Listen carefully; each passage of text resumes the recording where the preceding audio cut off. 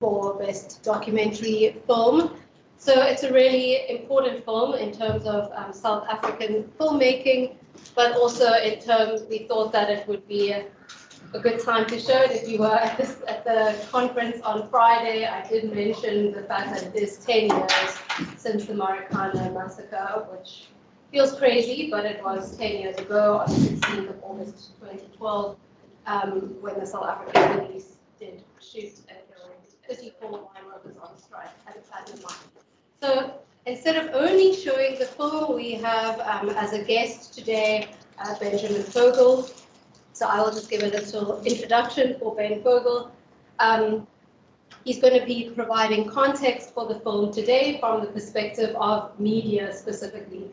So Benjamin Fogel is a historian. He's currently researching the history of Brazilian anti-corruption politics as part of his PhD at New York University.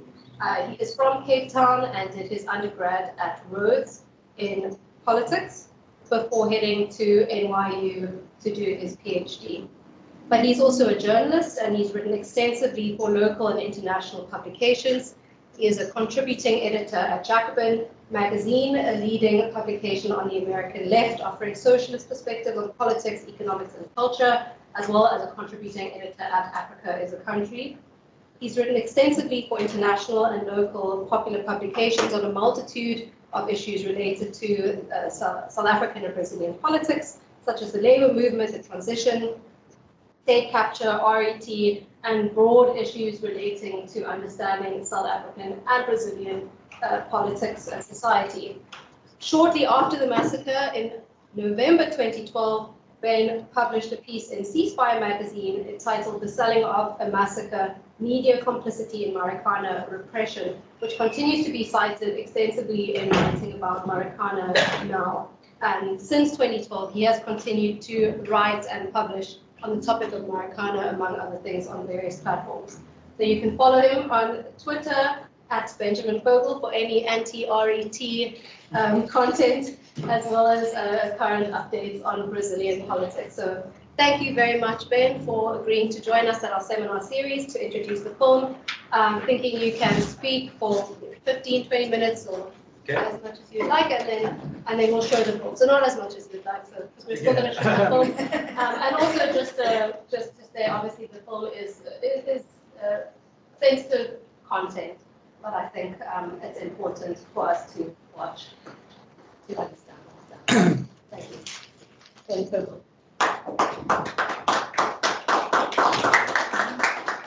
Thanks for that introduction. So I'll get started.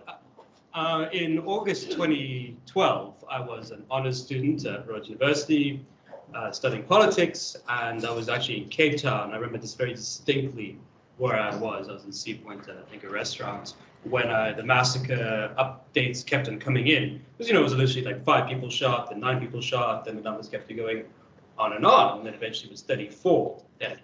And immediately my response was, this is very abnormal. This is way more than one would expect in typical police repression or even strike-breaking violence, even in a country with a long history of violent labor relations. Something had abnormal, something that had really changed the paradigm had happened, and but it wasn't treated as such. I'll get into this. I mean, part of my experience of Marikana, and I think it really does have a lot to say about where we are today in South Africa, is the sort of lack of outrage afterwards. And what do I mean by that? There were no significant solidarity protests in South Africa, or demonstrations against police violence. There was a march of maybe 60 people in Cape Town that I was there at, and that's not particularly significant. The institutions that you would expect to take this cause up, namely the trade union movement, to an extent reproduced the justification for the massacre. So if you look at the NUM, the National Union of Mine Workers statements at the time, if you look at the COSATU statements, even to the point of that Congress later that year, which really led to the split of the Trade Union Federation later. If you look at what we would call civil society or NGOs, it was a very muted reaction. I mean, the first significant public figure I remember going to Marikana was Julius Malema. actually, it might have been Bantu Halumisa, but those are the two significant figures. But the people who are given more status as moral voices in society, including many organizations which have been speaking about police violence or corruption or inequality in South Africa, were noticeably silent about Marikana.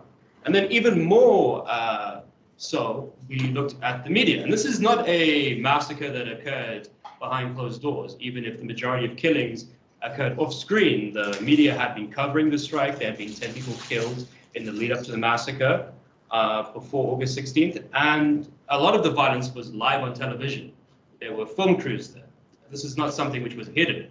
But yet, curiously speaking, you found the reproduction of justifications for the massacre completely overwhelmingly predominant in the media.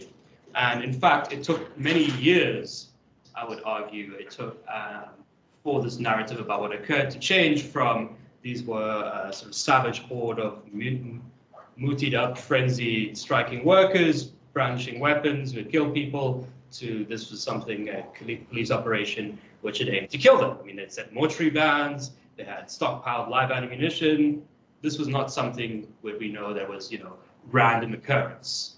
But, of course, the first investigative journalists that broke the story of what sort of really went down were the Daily Maverick, particularly Greg Marinovich's work. But even if that made a dent in some public perceptions, overwhelmingly, and I think this is part of the sort of strategy that commissions of inquiry do, is they postpone dealing with the question of what really transpired. We can't comment as a trade union, as a civil society organization, as a political party, or expert until we have conclusive proof from the commission, and everyone who's studied commissions knows that's not exactly what commissions have historically produced. They produce something which delays, defers, rather than offers conclusive results.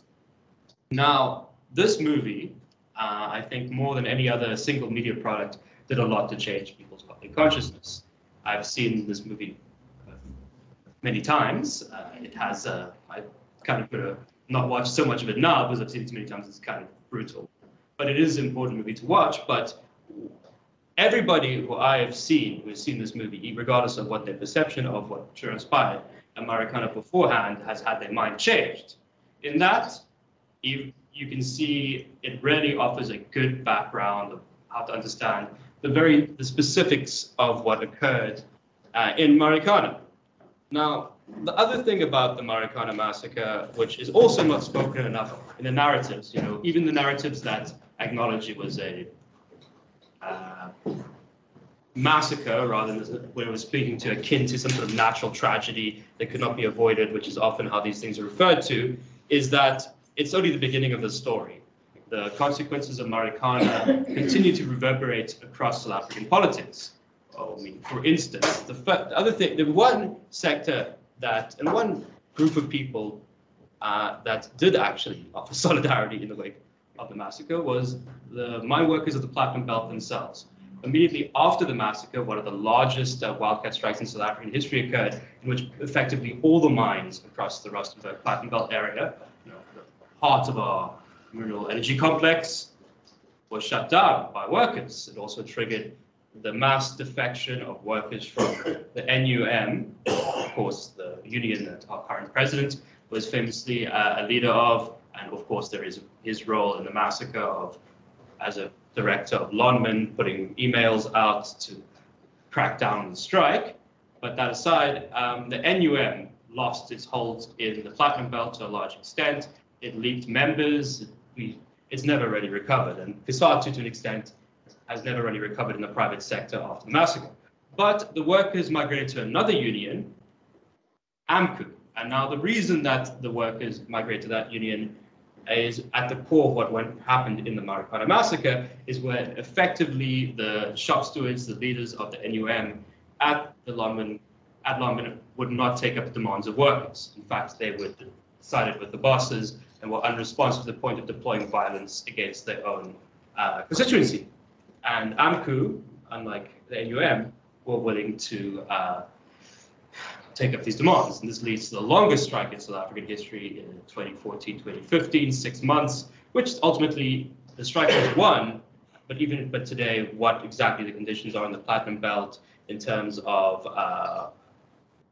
the conditions are pretty dire. The workers are still in a very bad state. The communities are still have not received either justice or improved service delivery, which is a question of what's changed. And political violence still overwhelmingly dominates labor relations there. And at least 20 people have been murdered in political assassinations in this region connected to labor. So you can view it as an ongoing process. Now, bring us back to media.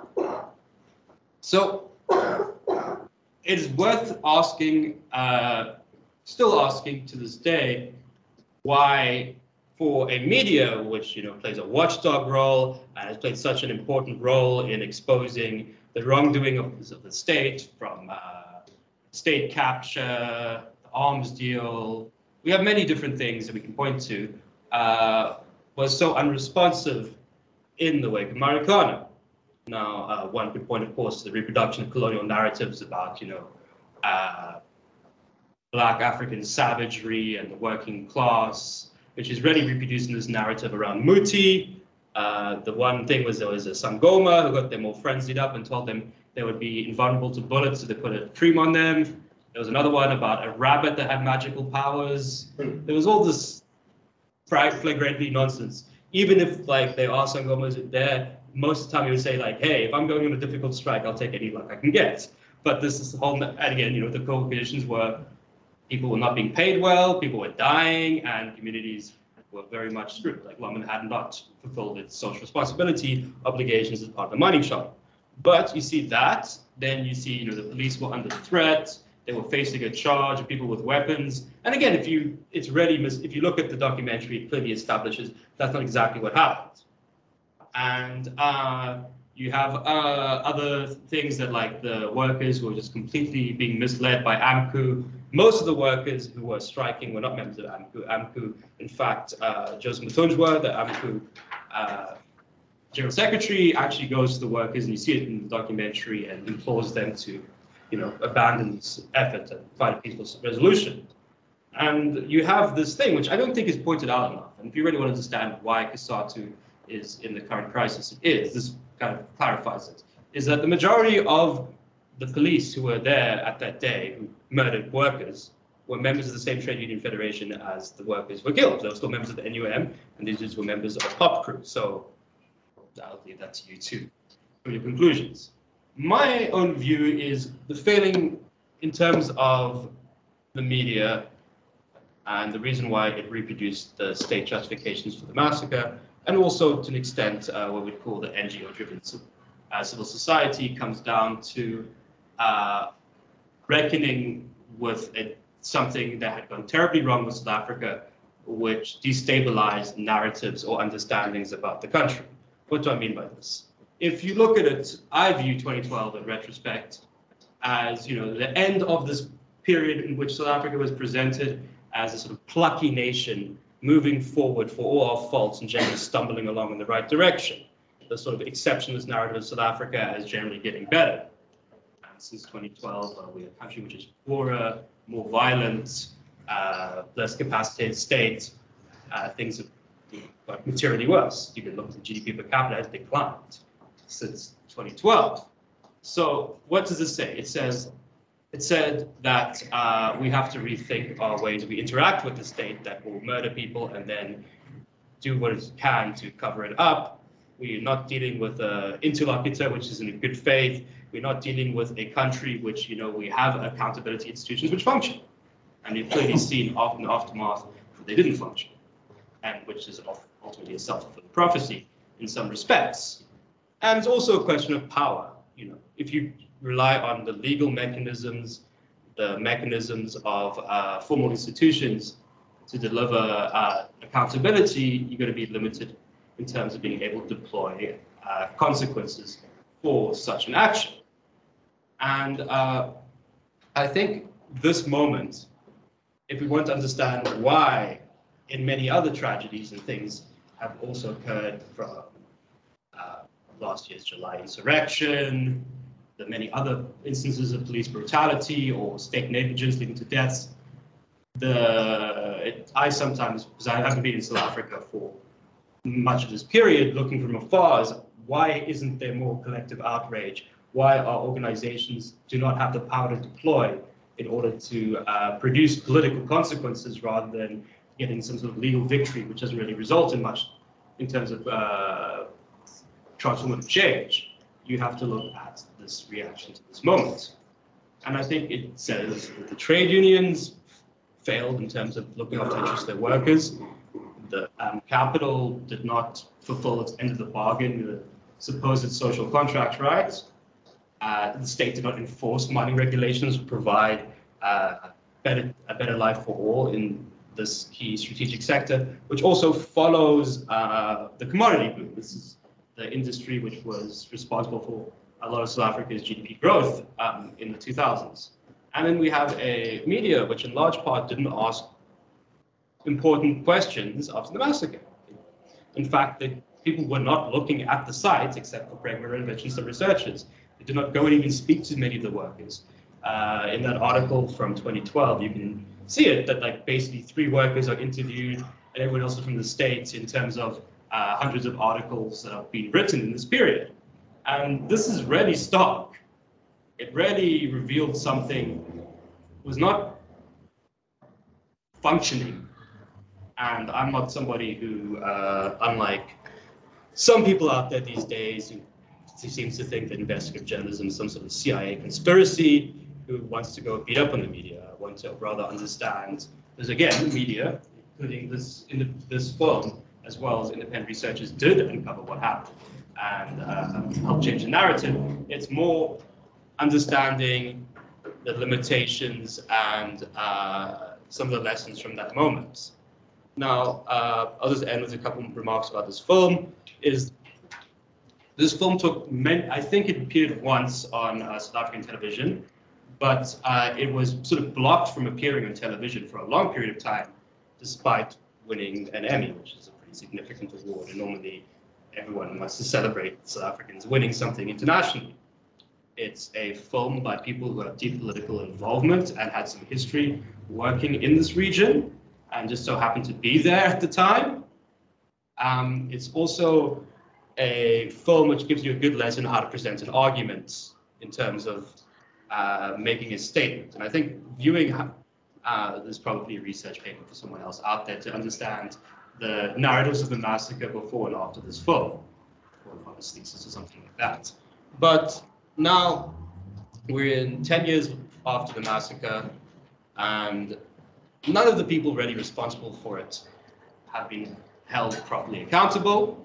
We have a president who's implicated, even if he's didn't directly pull the trigger. There's serious questions to be asked about his conduct during the massacre. But at the same time, we have a faction, the RET faction, the Project Doom faction, who have weaponized this narrative of Ramaphosa's responsible for Marikana by neglecting the very important fact that Jacob Zuma was president at the time. Ramaphosa wasn't even deputy president. So, I mean, you have this classic thing of the state saying, the ANC rather, saying, we're in power, but we're not in power. So we can actually join the solidarity movement of something that we directly implicated. And this is something which you see very clearly in how the post-Bell Pottinger public sphere has weaponized Marikana as a political tool, which is not about the workers, or not about people who are actually responsible for it, but for factional ANC strife. And I think this is something that you will see deployed this weekend, even if I think mostly it'll be sort of ignored or played down or waxed lyrical upon, but you will see this emerge, that Marikana will be, again, one of the many sticks used and wielded in the run-up to our climatic electoral conference in the year of the ANC. With that, with those thoughts out there, I think the movie is very effective, and I think we should also still be asking these questions now about what did Marikana say about the basic institutions of our democracy, and why didn't they produce the sort of response we would have hoped for if we were a more deep-rooted and strong democracy.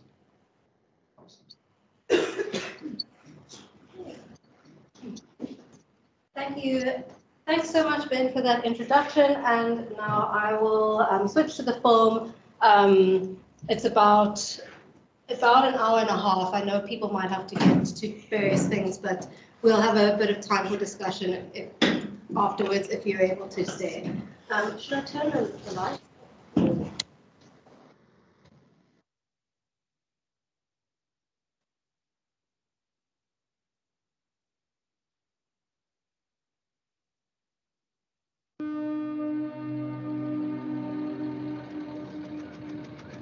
Or just doing it for.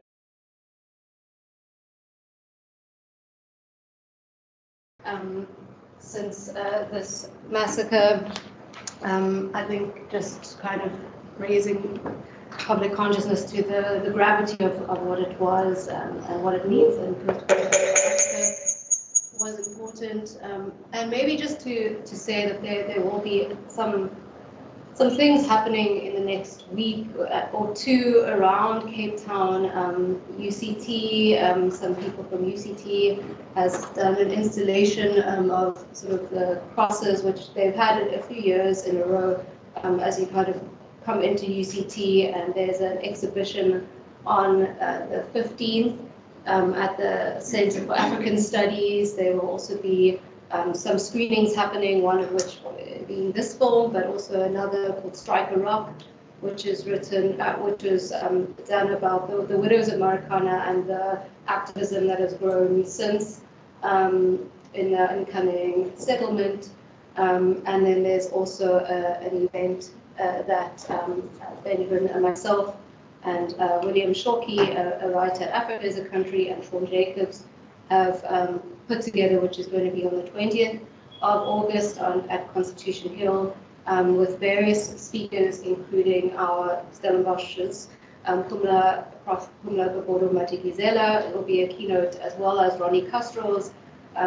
We've invited speakers such as Zianda Steelman, Kamalita Naika from UCT, and various, and also Muzokolo Magidiwana, one of the strike leaders featured in the film, and one of the survivors. So it will be streamed as well. So yeah, if you'd like to be involved in that way, that would be great. But I think I'll just stop there. Thanks for coming, and yeah, I'll just leave it there. Thank you, Ben, for doing the introduction for us. Unless someone else would like to say anything.